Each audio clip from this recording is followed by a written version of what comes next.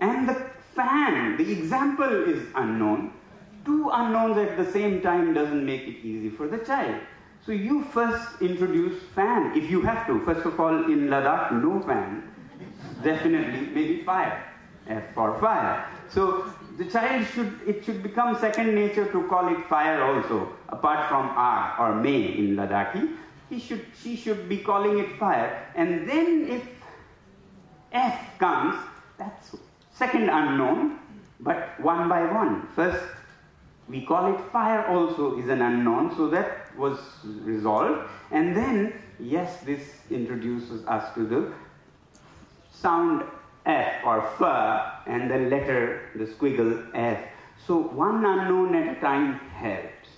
And therefore, I'll not make it long, but I'll just say that in the new scheme of things of 5 plus 3 plus 3 plus 4, I think in the first 5 years, first 2 to 3 years, it should be only about their local languages, definitely. That too, not written, only about being very vocal, very confident, very curious, and giving them all the, gross and fine motor skills of writing when it comes to writing, reading readiness, I would say, and then introduce the examples from their local languages.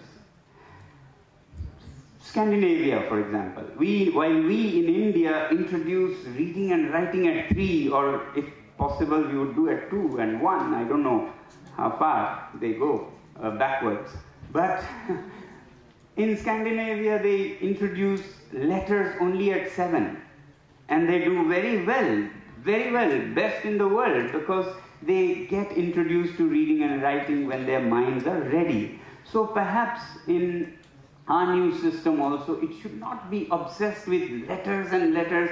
Letters are a very new, recent development. It should not be confused with education or learning. Letters are a tool. So what? So what? It's not schooling, it's not education. So first we do, maybe in the first 1 or 2 years, a lot of reading, writing, readiness, and introduction of the words.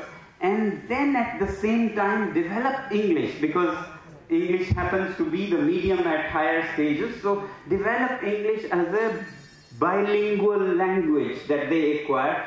Then we introduce A and B and C, or they'll just pick up. You don't have to simplify it. Their minds are complex enough to pick up from lots of exposure. Then we'll have children who have naturally acquired, like children always do. Children left to themselves will learn without us having to do it. So making it child-driven. Onus is on the child to learn. That happens when you have curiosity and confidence intact.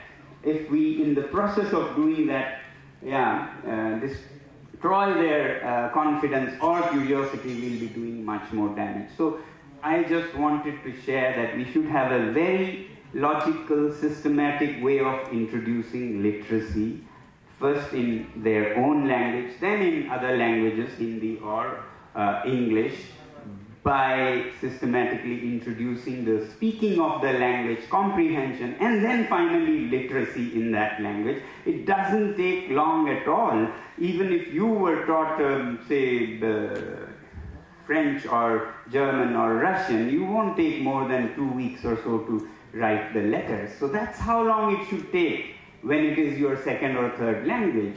We shouldn't waste a childhood on introducing an unknown language before the known is used. Your mother tongue, your local context is like a great asset to start with. It's like telling an army of soldiers, drop all your weapons and pick up these new guns and fight. They cannot, you have to have tools that you are familiar with to unravel new unknown territories, which is what we don't do. We just follow a ritual of thinking that English is the language and literacy is education. Neither is true, I'm afraid. I think if we focus on building up their neural network, through stimuli, and then you introduce anything, it won't take long. This is what personal experience I thought I would share. Thank you very much. I wanted to. On the farm, seeing seeds go in the ground, roots go down, shoots come up, and leaves unfurl without having to bother with L-E-A-F-V and L-E-A-V-E-S for some strange reason, yeah? Rather than L-E-A-F-S. This is what we cage their minds with illogical things, and then they lose confidence that it doesn't work logically. P-U-T-put, B-U-T-but, all such things actually shake a child's confidence, and that's what you need. And curiosity to learn about. So curiosity helped me. Of course, in the beginning, my mother, after I was proficient and, vibrant in my own mother tongue, with my grandmother listening to stories, with my mother, with my village neighbors, she also taught me to read and write my mother tongue. Very happy. So till 9 years of age, I didn't go to any schools and spoke nothing but Ladakhi. But when your own mother tongue foundation is strong, it's like mother's milk almost, intellectually speaking, you are able to pick up languages anytime. I didn't speak any language other than Ladakhi till 9, but I went ahead and learned some 9 languages. It took me hardly 6 months to a year to learn a new language. And when you have that curiosity and the sound foundation, it's very easy. My village was on a tourist trail, and we would have tourists, and I would pick up French from them, English from them, Hindi, and all such languages. When you have a grasp of things and confidence that yes, you can do, you can do. Unfortunately, at 9, I was dragged into some school. And there ended my true learning. L-E-A-F and all that. And I was treated almost like a retarded child because I spoke no other language, so they would put me at the back benches. I didn't ever understand why it would help me to keep me away from the teachers. I always thought it would help me to be close, but for some logic of that kind, they did that. And that was when I was lucky. Most of the times I was kept outside the door. So today I say at least that way I was outstanding student. Wow. Anyway, I won't go into too many details, but with the grasp of things around you and the confidence and the curiosity children learn, they need stimulus more than letters and numbers. When they have that, it's on them. The onus is on them. Let nature do its job. Our brains are wired to learn. Children's minds are wired to learn. They can't but learn.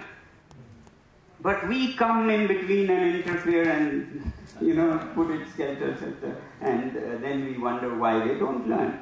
So, anyway, much later I was dragged into schools. I had a hard time in the beginning, but because of the sound foundation, quickly caught up and started doing quite well, even topping classes.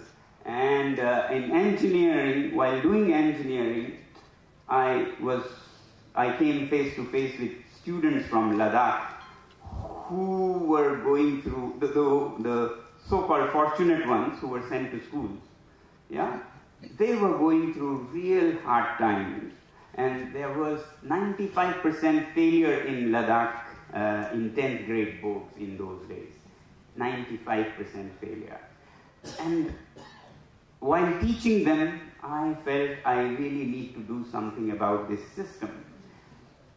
Before jumping with conclusions and solutions, I tried to understand what was happening in the schools. And then I saw that in the name of schooling, literacy, numeracy, they were handed textbooks from New Delhi in the mountains of Trans-Himalayas. And what it becomes then is, as I saw, going into schools to understand what was happening, one classroom in winter, -20 outside, -5 in the classroom, all the children were memorizing F for fan, F for fan.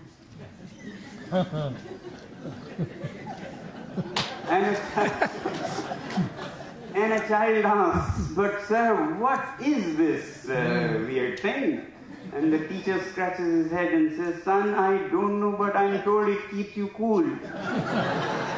And the children with eyes popping, "Why does anybody need to be colder than we are?" So some clever person devised a beautiful theory that children should be introduced to through concrete things, the abstract things. You know, F is a squiggle. It doesn't mean anything for the child. It doesn't mean anything for us also. It's just a symbol. Why should it be F? It can be anything, but they agreed and gave it this sound, F. Now we are going to introduce it to the child. So somebody said, let's use something familiar to the child. In England, A for apple, because English children always are, around apple. They have lots of apples. So apple made sense. Now to do that in Kerala doesn't make any sense. So F for fan in Ladakh does much more damage than any help in deciphering this squiggle F. So that was what was happening. And then I started wondering, how did those 5% pass? More than how 95% failed. So I started teaching, and then later together with like-minded people, and definitely with the government, we started